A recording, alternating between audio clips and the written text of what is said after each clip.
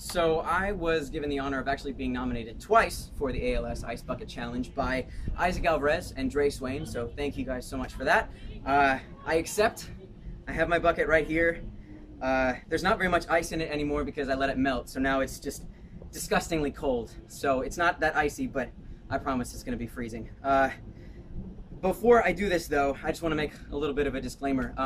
For anyone in the state of California who knows about what's going on, we're in the middle of a massive drought where basically we have about 12 months of water left in the entire state before we dry up, and after that happens, we don't know where we're going to get our water from. So for anyone who's going to be doing the challenge here in the state, I would encourage you to either be very conservative with the amount of water that you use or be very efficient with it. So for me, I'm among plants.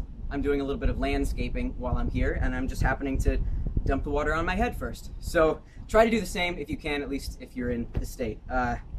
While my brain is still working, I want to do my nominations. I nominate Mr. Max Deacon, Mr. Jeremy Sumter, and Ms. Carly Bondar.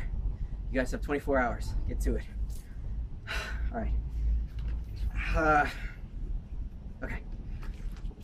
Ah! Oh, that was so much worse than I thought it was going to be. Wow. Okay, that was really bad.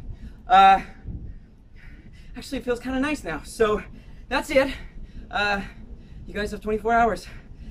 Good luck. Oh.